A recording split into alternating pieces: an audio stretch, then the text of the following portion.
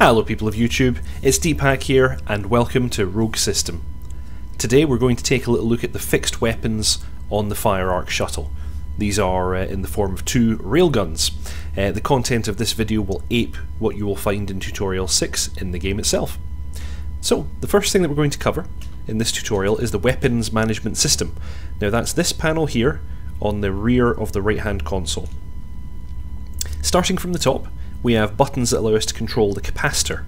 This panel has controls for your weapons, your capacitors and the tracking computer. The ship can be fitted with more than one capacitor. In our case we only have the one, as you can see from this little rotary.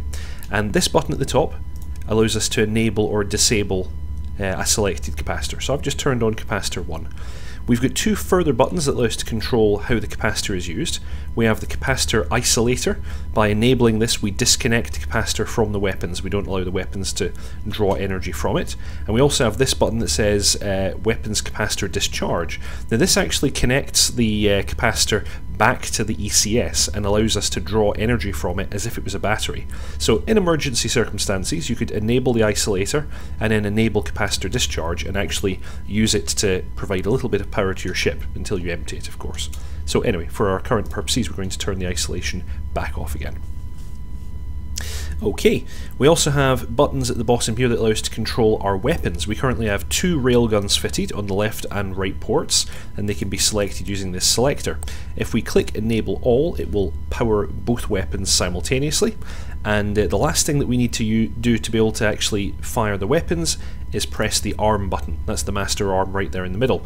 With that now selected, so basically with the capacitor on, the weapons all enabled and the master arm on, if I pull my trigger, railguns will fire.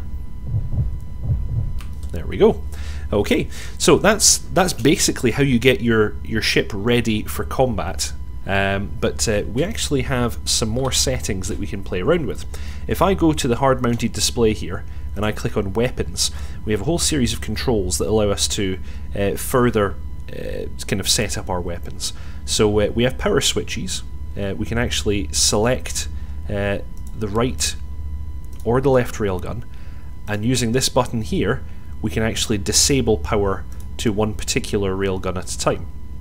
We also have the ability to enable or disable the thermal cutoff, which will allow us to fire the weapon even if it's in an overheated state. That's actually rather dangerous. The weapons can explode. We can also change our convergence modes. We can have manual convergence of the weapons or automatic. I'm going to leave that on automatic just now. And we can also change the fire link mode. So we can have sequenced, where it will fire one then the other. We can have linked mode, where they will fire simultaneously. We have when able, which will basically fire them in sequence, but it will miss weapons that are not ready to fire. And selected means it will only fire the currently selected weapon. I'm going to leave it in selected mode just now, and I'm going to select the right hand weapon only. And I'm going to demonstrate something just now. Right, first I'm going to find something that we can reference. Here we go. That's actually our weapons training satellite over there. I'm going to put my flight path or kind of bore sight indicator over that just now. Now if I start firing off shots on one gun only, and note that I actually have my autopilot modes turned off right now. Oops. Here we go. NAS autopilot modes are off. If I hold my trigger down, you're going to see that the ship will actually start to rotate in the direction of the weapon that I'm firing.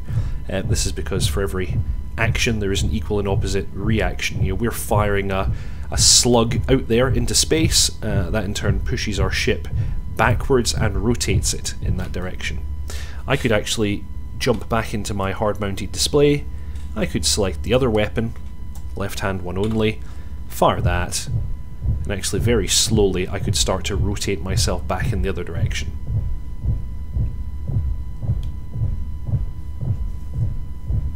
Let's give that a bit of time to take effect.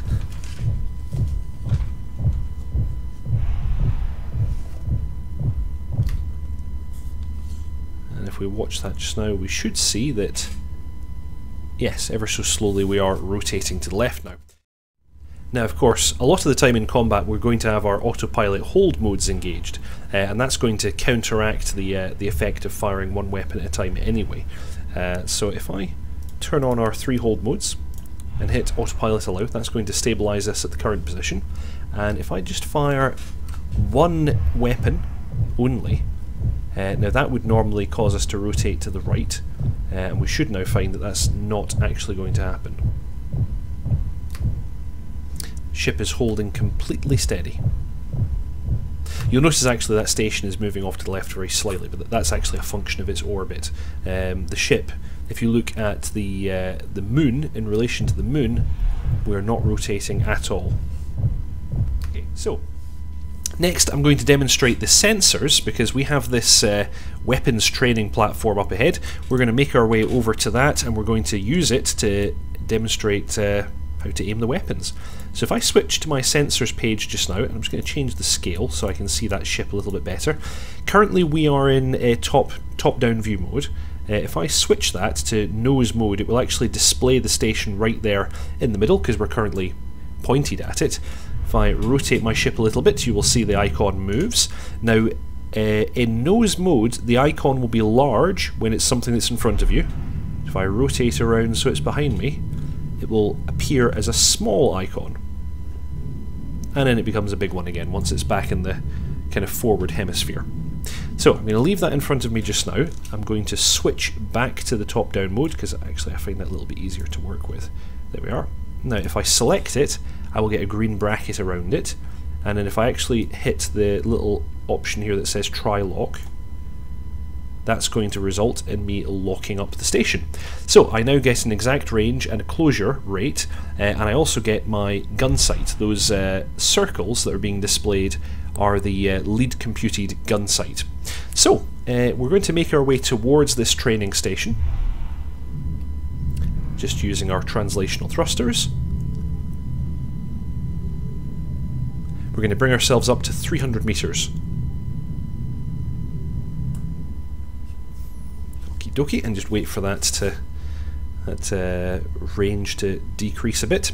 So yes, we're going to get to 300 meters, and we're going to have a go at hitting some of the targets that will be displayed on this holographic weapons training satellite. Now the satellite will appear as a sort of disc actually, and inside the disc is projected an image. In this case it's just a kind of ghostly blue circle with circular targets displayed within. Now the entire projection is capable of changing colour and registering hits. What it will do is it will flash orange if we miss the target, and it will flash green if we hit the target. It will also display little red X's wherever our shots actually pass through the holographic image. Okay, we're starting to get a bit closer now, so I'm going to reduce my closure rate, and I want to get us stabilised at about 300 meters. There we go, we can hear our proximity pinger now.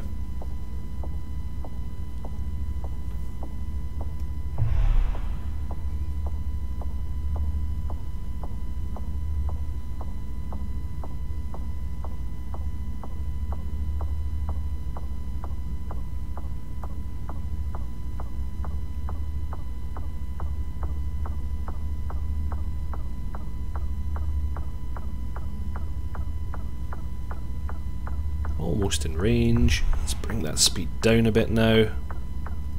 And there we have it, 300 meters. Okay, so I'm going to try and stabilize us. Actually, I didn't do too bad a job there. I'm going to try and stabilize us there. I'm going to turn on cold gas mode just so I can get a slightly more accurate position. There we go. Now you should see, if we take a kind of closer look, that there is a little circle in the middle. That's being displayed as a target. Now that's a 4 meter target. I'm just going to bring our weapons to bear on it. And if we fire through the target just now, you'll see that it flashes orange because we're missing, and it displays little red X's on the there we go, on the holographic image. I actually got a hit there. And as I get a hit, it shifts the target to a new location. There we go. Green. And green. There we go. Okay, so, not doing too badly. There we go. And what I'll do, actually, I'm going to jump back to the weapons page very quickly, I'm going to switch my convergence to manual and set my convergence to a slightly higher value so you can see what it's possible to achieve. That's obviously a bit too much, right? Or a lot too much. Let's set that down to 5. No, that's still far too much. Down to 3. That's almost not quite. 2, maybe just 1.